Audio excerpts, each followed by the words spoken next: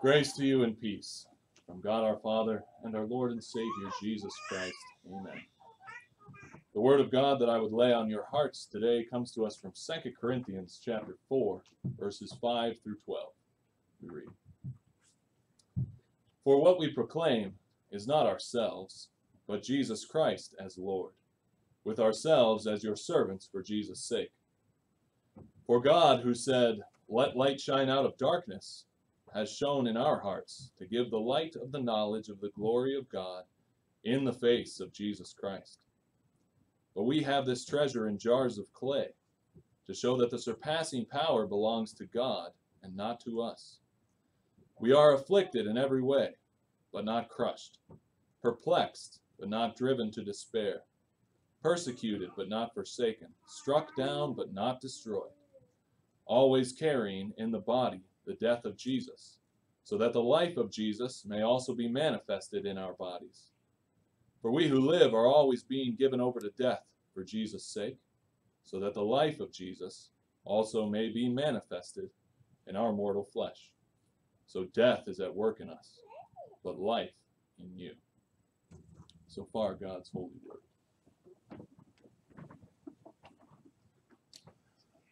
Dear friends in Christ, fellow redeemed, how much do you trust the reviews?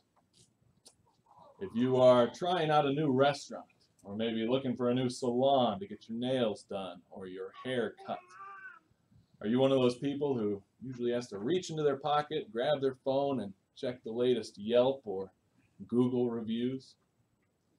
Or if you're wanting to see a new movie, maybe you check its star rating on some website first, or perhaps you open up your newspaper and see what the local critics have to say about that new film. I don't know about you, but for me it's pretty encouraging and exciting when I read a nice positive review. It can really go a long way, making you want to go to that movie, for example. If you see a glowing headline like Young Actor Shines in New Hollywood Blockbuster, maybe that'll be enough to get you to spend your money at the box office. If the Christian life was a movie, and you had to write a review about it, what would you say? What points would you highlight? Would you give away any spoilers? And what would your headline read? In God's word for this morning, the Apostle Paul gives us, in these verses, our text for today, a brief review of the Christian life, a life that he knew well, a life of suffering and hardship, which proclaimed the message of Jesus. And if he were to put a headline on this review, perhaps it would sound something like this: Jesus shines in the Christian life, as a light in a darkened heart, as the power in a challenging life, and as the hope in a blessed death.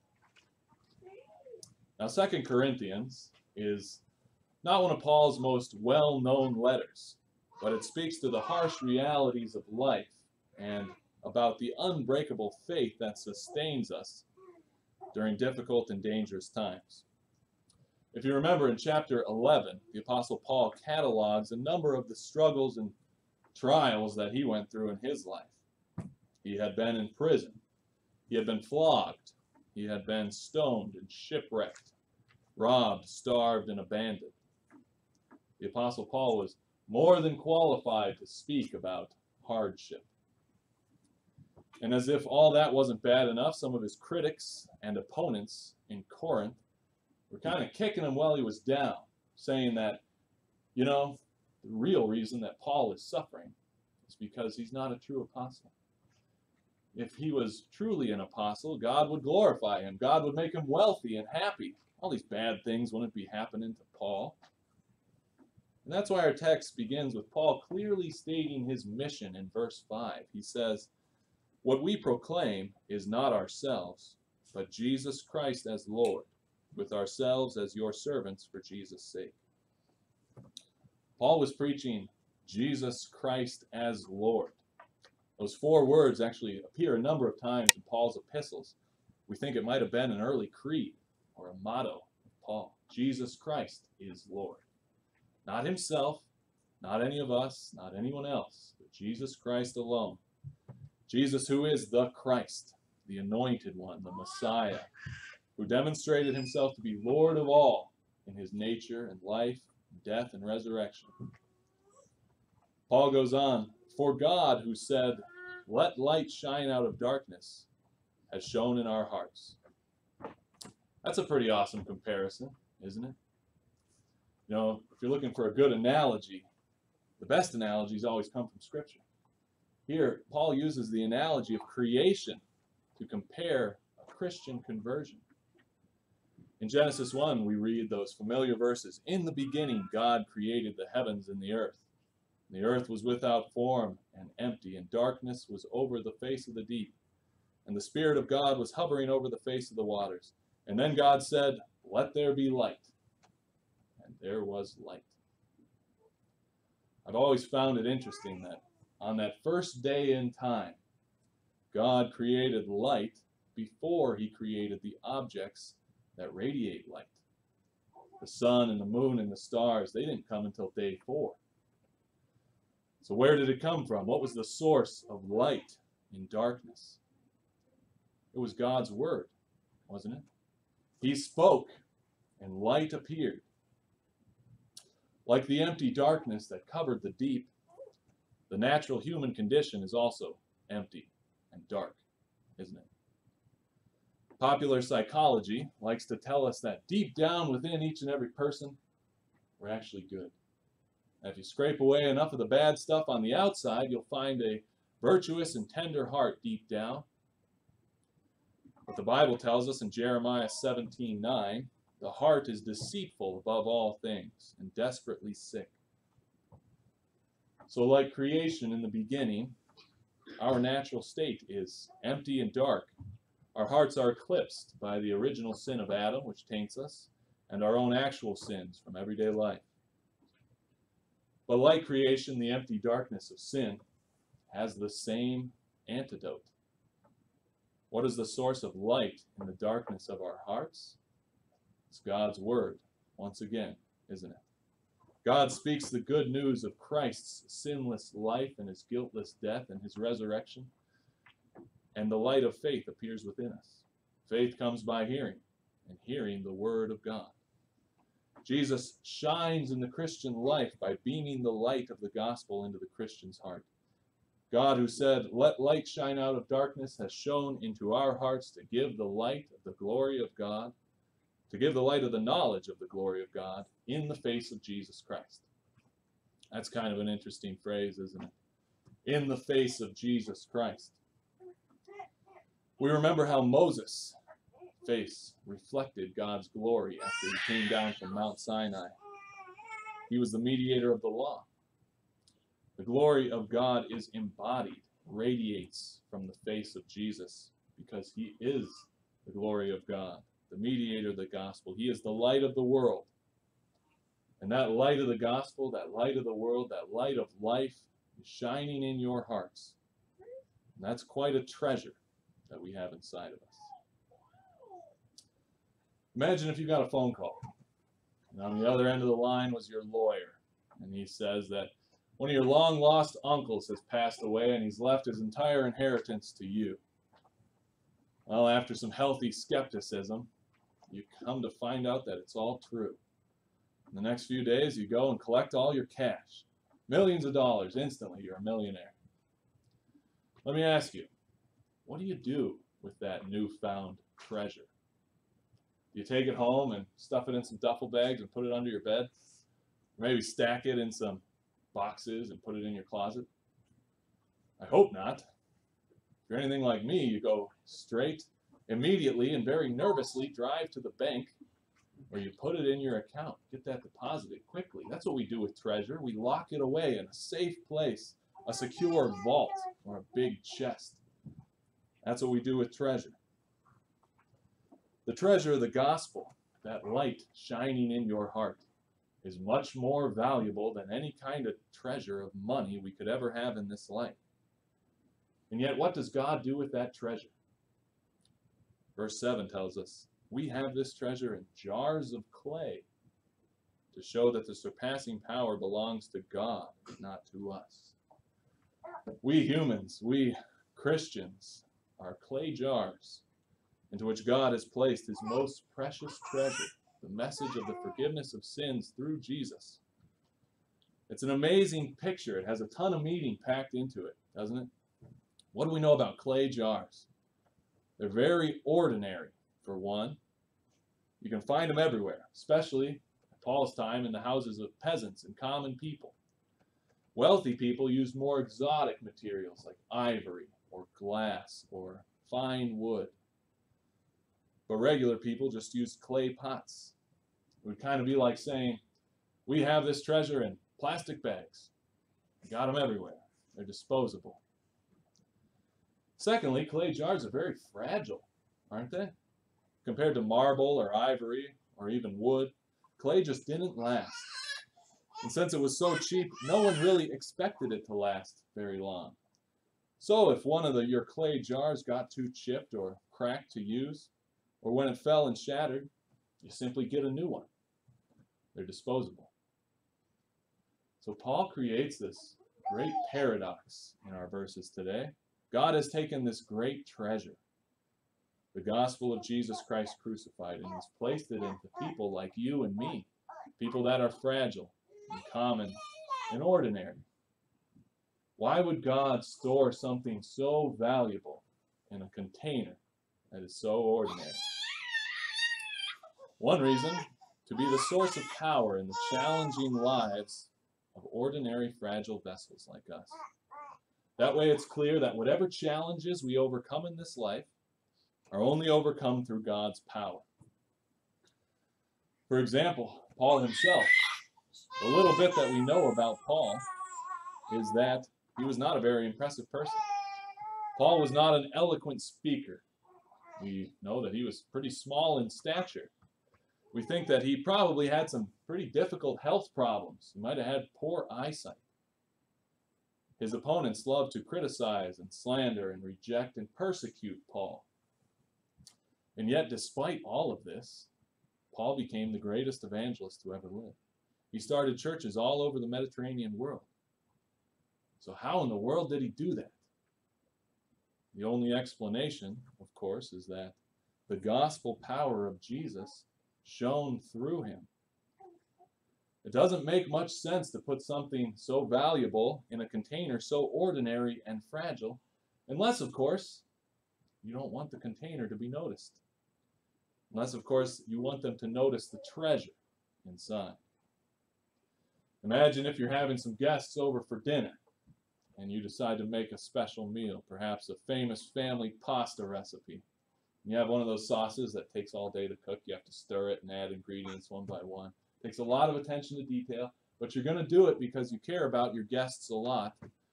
And so you put in all this effort. And then finally, when it comes time to eat, you bring out your special sauce and you place it in the middle of the table. And everyone exclaims, "Oh my, what a beautiful serving bowl that is." It would be pretty disappointing, wouldn't it? This whole time you work so hard on this sauce, and all they do is to admire the serving bowl the whole time, and the sauce doesn't get any attention at all. Well, the next time you'd serve it up, you'd probably stick it in a disposable foil pan. That way everybody knows about the good sauce. So it is that God pours his life-giving and life-changing gospel message into ordinary containers like Paul, and like you, and like me. So that when people see the challenges that we overcome in life, they don't look at the container. They look at the treasure. They look at the gospel inside of us. We are who we are only because of the treasure that we carry within us, that quickening power of Christ and him crucified, that power of the gospel which does change lives. The harder life gets, the more roughed up, indented that the clay jars become, the more obvious the treasure is. Makes sense, doesn't it? It's an important lesson for American Christianity today. You don't have to look very hard to find a preacher or a Bible teacher who wants to tell you that God truly wants you to be healthy and wealthy and happy. If you listen to Christian radio for a while, or you turn on a Christian cable broadcast, if you surf the internet, you'll find people telling you that God wants you to bless you with success and happiness, prosperity, a long and lovely life. There's nothing new about that teaching. It was happening in Corinth when Paul wrote this letter. So what was Paul's Spirit-inspired answer? He says, we are afflicted in every way, but not crushed. We might say he was stressed out. Have you ever slumped through the day as if you had the weight of the world on your shoulders? Paul was afflicted, but he didn't give in. He says, we're perplexed, but not driven to despair. In other words, we're confused, we're bewildered, we're mixed up. Have you ever been so overwhelmed by the complexities of your own life, or by some difficult decision that you had to make, that you're completely paralyzed? You don't know what to do. Paul was perplexed, but he didn't give up. We're persecuted, but not forsaken. Jews and Romans and false teachers and even fellow Christians were criticizing and hounding Paul everywhere he went. Do you ever feel like as though everyone is out to get you, whether it be family or friends, your boss, your school, or the court system? Paul says we're struck down, but we're not destroyed. Emotionally and literally, Paul's been knocked off his feet again and again.